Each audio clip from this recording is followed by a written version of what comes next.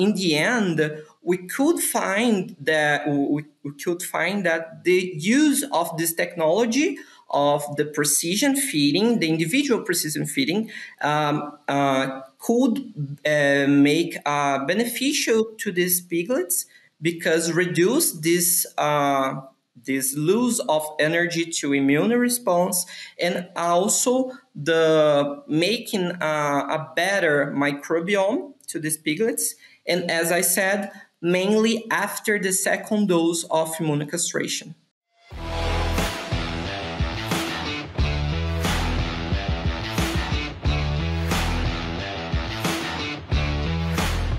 Welcome to the Swine Nutrition Blackbelt Podcast, where we explore the science behind swine nutrition. I'm your host, Jorge Estrada, and today in our podcast we have Dr. Ygor de Paula, who is currently conducting his postdoctoral fellowship at the University of Saskatchewan in Canada. So today we'll be discussing a very new topic for our audience, which is precision feeding and relationship with inflammation, reduction, and gut microbiome modulation, specifically for immunocastrated pigs. So, Dr. De Paula, welcome to the Nutrition Podcast. Thanks for joining us today. And before we dig into this topic, could you please share with our audience a quick summary of your background? Hi, Dr. Estrada. Thank you so much for this opportunity to stay here and share part of the results of my thesis, the work that I had during my PhD. So I'm a veterinarian. I'm from Brazil. And in Brazil, I did my master degree, my PhD degree, both in the animal science. And as you said, currently, I'm a postdoc fellow at the University of Saskatchewan. Well, appreciate you joining us today. And then again, let's dig into the topic. You're mentioning that you have been doing some research about, precision feeding for immunocastrated pigs, which it's a technology that is being used in many countries and implemented, successfully. So, what's the current impact of those experiments related with the gut health and precision nutrition in swine production? Great. This is a great question to start this conversation. First of all, I would like to comment that the precision feeding is not a restriction of feed, but just to adjust the level of the nutrients for a group of animals, or you are able to tolerate each nutrients for each animal in a group or individual. So when you don't use this technology, the most part of the time, the piglets or the pigs will have the more or less nutrients than they really need. In the scenario when you have a high level of protein, for example, when this pigs has more nutrients that they need, this substance, these nutrients, will be a substrate to pathogenic bacteria in the intestine or the other kind of bacteria as well, and can promote dysbiosis.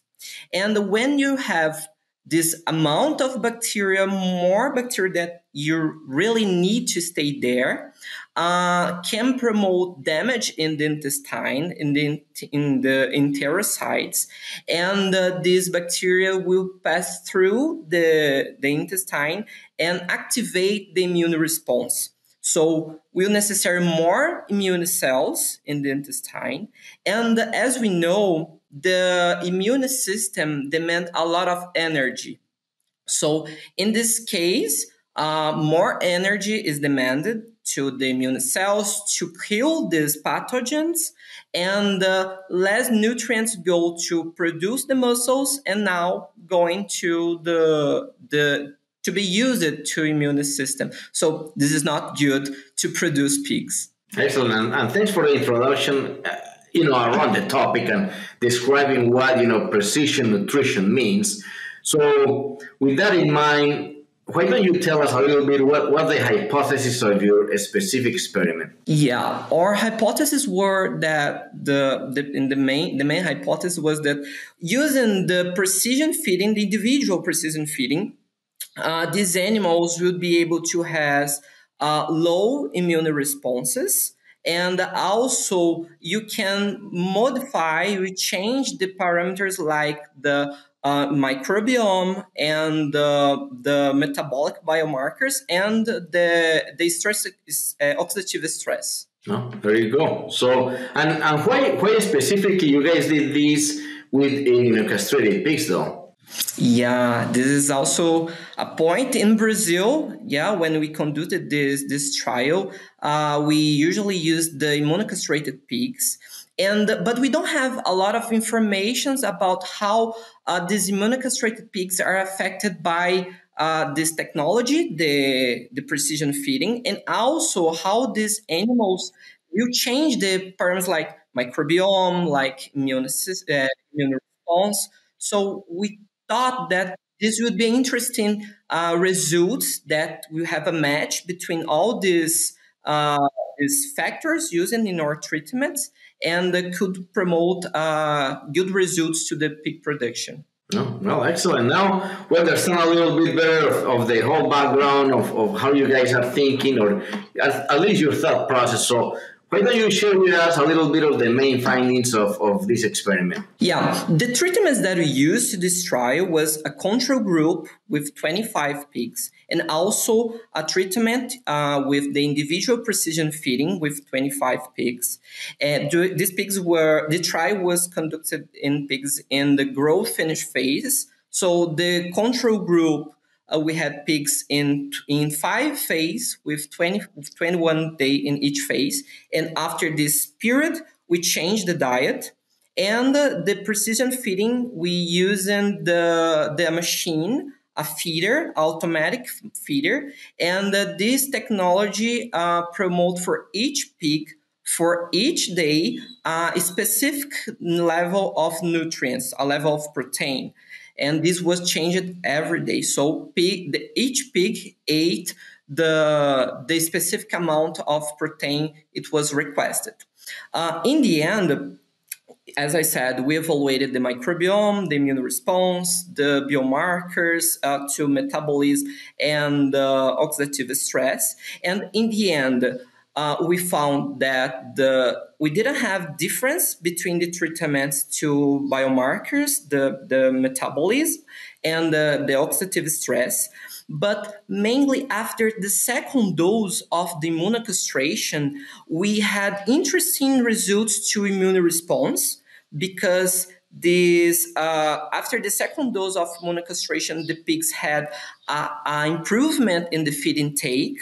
It's normal to evaluate this, to find these results. And this high level of the feed that these pigs ate in the control group impacted in an improvement in the pro-inflammatory effect and the anti-inflammatory effect because they had more substance, as I explained in the background of this project. We follow the same pattern. And also, we found a change in the abundance of different genus of bacteria. And the most part of this genus in the control group was associated with damage or can be explained like pathogenic bacteria.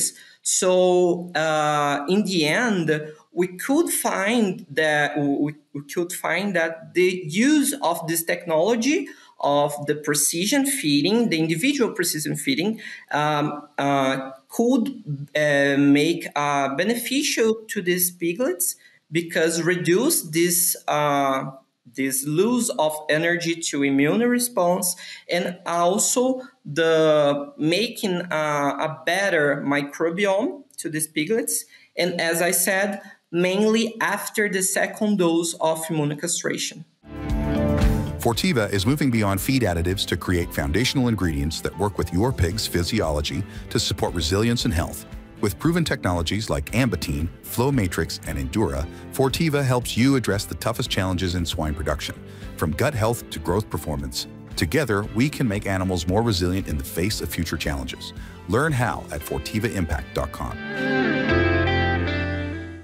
I mean, that's for a nutritionist, of course, there will be it's a dream to try to feed the pigs according to their requirement, as you're mentioning, on a daily basis, right? So, with that in mind, could you share with us maybe what are some of the practical applications of this research? Yeah, sure. Yes, I'd like to say that I'm open to anybody who would like to talk more about this project because it's really interesting, the result that we had. And but these results can show to us that we should need more attention to this category of immunocastrated pigs, because we had great opportunities to work with these animals after the second dose of the immunocastration. And also, we can start to talk more about how to really implement the technology of the precision feeding, because as we see in the literature, we can find the results about the body composition, the performance, but our results show as well the results about the immune response, the intestinal health, and these results are new, and we can also contribute to implement this technology, because we have a great future to talk and to make possible this technology. Awesome. Well, unfortunately, that's all the time that we have today, Dr. de Paula. So thank you again for joining us, and we'll look forward to see you maybe in another episode. How about that? Okay, yeah, it's perfect to me. Alrighty, well, everyone, thanks for listening to the Swine Nutrition Blackbelt Podcast. Don't forget to subscribe and leave us some good comments or bad comments, and join us in our next episode. Thank you.